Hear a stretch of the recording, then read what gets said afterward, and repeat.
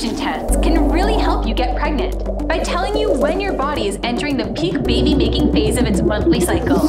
A small window each month when the egg is open for the business of fertilization is called ovulation. When do I start testing for ovulation?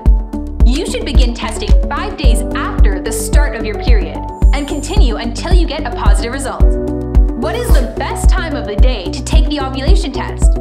The ideal time for testing is in the afternoon, though testing may safely take place from 10 a.m. to early evening. How to do the test? You'll either collect your wee in a cup or hold a midstream stick as you wee. Colored bands will appear on the test to indicate whether or not you are about to ovulate.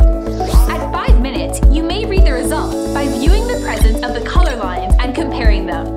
The result is positive when 2 lines are visible that are of equal intensity. The result is negative when 1 line is visible or 2 lines are visible, but one of the lines is much lighter than the other one. Does the appearance of a faint test line indicate a positive result? You'll most likely get 2 lines several days before a true positive result is received. 2 lines do not always mean the test is positive.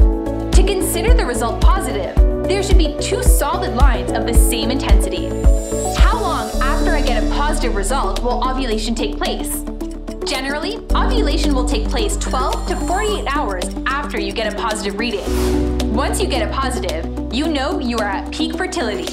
Timing intercourse within this time frame will increase your odds of conception. To optimize accuracy of results, test at the same time each day. PREGMATE Ovulation Predictor Kits, OPKs, are excellent tools for predicting ovulation. They are quick, accurate, and easy to use. Check out our huge selection of different